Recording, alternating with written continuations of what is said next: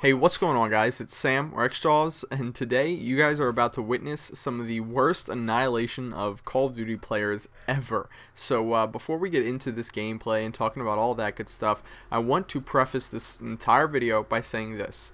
These players were horrific. They were fairly new to the game. These guys weren't level 1s, but they were not prestige. They were somewhere between level 20 and 40, I'm pretty sure, and they were terrible. Now, I'm not claiming that anybody could have gone in this game and done this. I'm just saying that this was definitely a case of me being able to do what I did, mostly because of the fact that these players were terrible. So please do not leave a comment and say, you know, I only play against bad players and that's how I get these good games. I do just fine against people who are prestige to get games with 20 KDs, but a game like this is only possible when playing against players who are bad. So I just want to, you know, kind of push that, you know, right out of the way in the beginning of this commentary. I am not claiming that, you know, I had some sort of enormous amount of skill in playing this particular game, so please don't get on me about that. So let's get into this gameplay. So this is some jungle demolition, and you guys know demolition has got to be the most important, and spawn trapping and kill streak annihilation,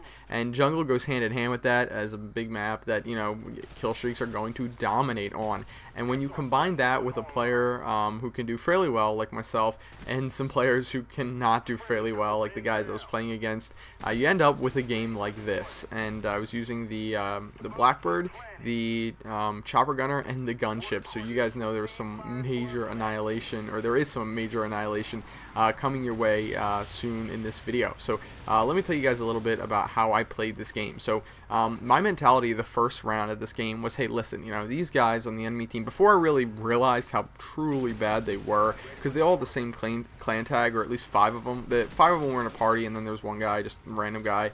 And I figured, you know, maybe these guys started second accounts. I don't know, but clearly they didn't, because this was very, very bad for them. But anyway, when I got into this game, I was like, listen, you know, maybe my teammates can't plant the bomb, because I joined a little bit late, saw low levels on the enemy team, and I was like, you know, maybe I can give my teammates a little bit of support if I can build up some kill streaks and allow them to plant the bomb. And that's exactly what I was able to do. I built up some air support and called in a chopper gunner in the first round. You'll see in a little bit here, there's going to be like a minute left in the game, and I call my chopper gunner, and I'm like, alright, I'm going to call in this chopper gunner. I'm going to kill 2 or 3 people who are kind of roaming around the bomb site, because as you can see, we've already destroyed B. We just need to get an A plant on, and right here, you know, I probably could have called in my gunship and helped out a little bit with keeping them off it. But I figured that if I just kept them away from this, you know, one area, I could do just that, just almost as effectively. But what ends up happening is my teammates towards the end of this round just completely ignore going for the bomb. Absolutely outright ignore going for the bomb. And I know a lot of people will say, hey, you know, you weren't playing the objective either. And by the way, this is a cool grenade I'll make a video about, because that is an extremely helpful grenade right there that I just got a double kill with. But a lot of people are going to be saying that, hey, I wasn't playing the objective. And this first round was a little bit more about keeping them away from the bomb and allowing my teammates to plant. Because if you notice right here, I'm the only teammate, you know, I'm the only guy on my team who's kind of controlling this area right here, this huge area. And I was using this kind of shelf right here that I'm on right now. I think it's, you know, great cover and great line of sight right to the A-bomb, and I was just kind of trying to keep them from coming towards this way. But what ends up happening is they're spawning even closer to the A-bomb, so it was actually counterproductive to helping us win. But at the time I didn't really realize that. I was like, alright, I'm getting lots of kills here, and I was helping out my team in that fashion. But nonetheless, this game I was using my favorite kill streak, or my favorite, not kill streak setup, my favorite class setup, which you guys will probably see less and less videos with as I move forward making videos, because I'm trying to move away from making videos with the exact same class setup every single time, even though I would recommend this for most people. It's the FAMAS with a dual mag attachment, and the reason why I go with the dual mag is because I'm fairly good with the iron sights. I prefer a green dot sight, the sight that I talked about in, I believe, a couple of videos ago. I don't know. I think I might have to talk about reticles in the future. Right here is where I called in the chopper gunner. Excuse me, we have a minute left, and I just absolutely annihilate these guys, and my teammates just whatever, we're not going to go for the bomb, we'll deal with it later, but nonetheless it ends up, we end up winning the game. But yeah, the dual mag attachment is going to give you 60 extra rounds with the FAMAS, which is huge when going for high kill streaks. Like I'm running the Blackbird, the chopper gunner and the gunship, and I don't know 100%, like I didn't actually look, but I'm sure if any of you guys were to rewind this video and watch each time when I get my kill streaks, that I'm probably on those last 60 bullets or nearing those last 60 bullets. So frequently, you know, I will end up needing that ammo to end up getting a kill streak, and I'm sure I have died I've died quite a bit when I'm not using that ammo, when I'm not using dual mags, because of the fact that I was going around looking for a gun on the ground, trying to pick up, trying to continue that kill streak. So dual mag comes in handy all the time. Now that I think about it, I'm trying to remember if I actually, yeah, I was using hardline, 7 kill streak for that blackbird right there. The hardline perk, I just love it. I used to be really big into getting hardline pro and using care packages for search and destroy.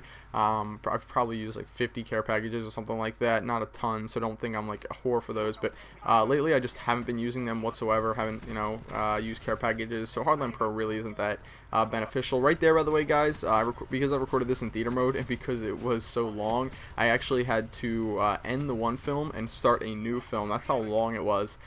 So there's a reason why I had to switch over there. It wasn't changing anything bad or anything, but right there you saw I just finished up my chopper gunner, and guess what, we actually lost that round, and now I have a blackbird as my first kill streak, and I'm like, alright, I'm gonna call in this blackbird right away. I'm gonna be on defense, gonna defend some bomb sites, and we're gonna get defense twice, because if you guys don't know, the team that has the most kills collectively is the team that's going to get defense. This goes the same for the overtime round in both demolition and search and destroy. So I knew that if I could just rate these guys enough, I wouldn't have to worry about me or my teammates planting the bomb in an overtime round, because of the fact that we would clearly have the most kills. I think I wouldn't even need any more kills at the point that I'm at right now. That's how bad these guys were, and that's how many kills I was getting. So as you can see right here, I'm just using this cover, and this is what Wings of Redemption talks about a lot.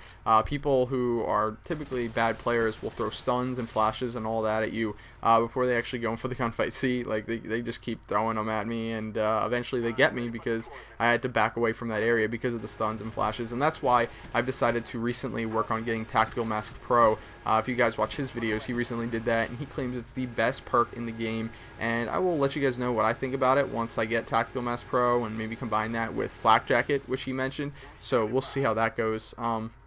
Right there, gunship, and then I think I go out and I try and get a little bit more of a kill streak. I saw that my teammates were actually getting pushed back away from A, and this is, yeah, see right here, they get the plant on A, and I'm like, alright, well, it's time for me to clearly put a little bit more emphasis on defending specific bombs rather than raping them just for a little bit here. So that's what I tried to do. I didn't want my team to lose. A lot of people probably will tell me that I'm, again, not an objective player, but right here I could have easily called in my chopper gunner, but I didn't want to rely on my teammates to go ahead and defuse the bomb because I wasn't sure if they were going to. So I ended up pushing up here, killing some people, and I think my teammates actually die as well as me die. I'm trying to remember this game. Yeah, right there I die, I get headshotted by a sniper sitting all the way in the back, and there just wasn't enough time. But there you go. I was seriously trying to defuse that bomb, but just couldn't make it over there, which is unfortunate. So nonetheless, I got these chopper gunners and gonna go to town with them. So this is, God, it's a very long game, and it's a lot of the same exact strategy. Play defensively, rape their spawn, and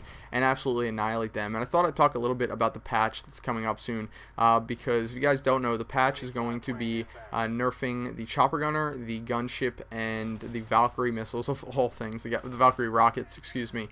And I think that's obviously not needed, but I don't really use them that much, so hey, who cares? But the patch, if you don't know what's coming, there's quite a few things coming, which I'm not going to talk about everything, but one of the things that's coming that's pretty important is that they're going to be delaying the appearance of the little red diamonds when people are spawning, and I think that is going to be annoying, to say the least. But what I think is going to end up happening is that you're going to have one guy who's going to spawn, his red diamond's going to pop up, and then even though there's other guys around him without red diamonds, you're going to see where that area is, and as people spawn on top of that same area for a couple seconds, you're going to be able to go to town on people, not just the same, but pretty close to it, and you won't have too much trouble with stuff like that. So I honestly am not too worried about this patch. I know a lot of people are saying oh, it'll be the death of the gunship, it'll be the death of the chopper gunner, people people won't use them anymore. It'll be all about the attack dogs and Blackbird and UAV, and I agree that that's a good kill streak setup, and that is definitely a possibility, but time will tell.